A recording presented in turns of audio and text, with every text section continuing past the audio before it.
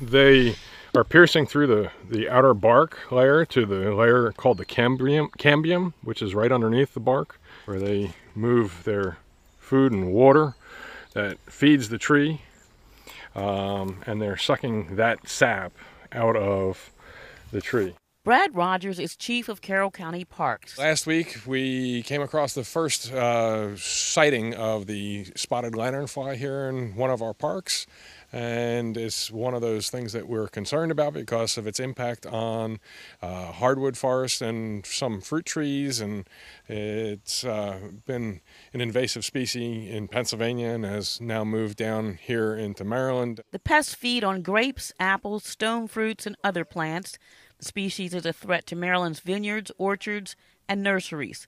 They don't sting or bite. They came via commerce. They came on shipments, so they're a native Asian.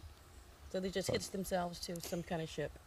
Yes, in the shipments. And he landed in Berks County, Pennsylvania, was the first spotting. They have the potential to do severe damage to trees, especially at a time when they are already stressed from drought. Because they also excrete a sap as well, which they leave behind, which that can basically coat and cut off supply oxygens. Pesticides are not used to control them.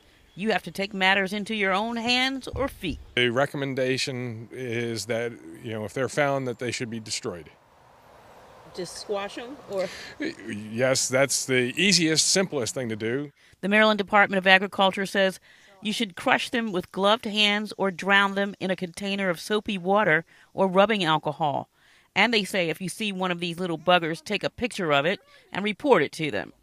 And if you see egg masses, scrape them from hard surfaces and crush them. It's a hard knock life. Lisa Robinson, WBAL-TV 11 News. All right, Lisa, thank you. And as she mentioned, the state wants you to report any spotted lanternflies that you do see and kill. You can report those sightings by phone. There's the number right there on your screen, 410-841-5920, or you can email don'tbug.md@maryland.gov.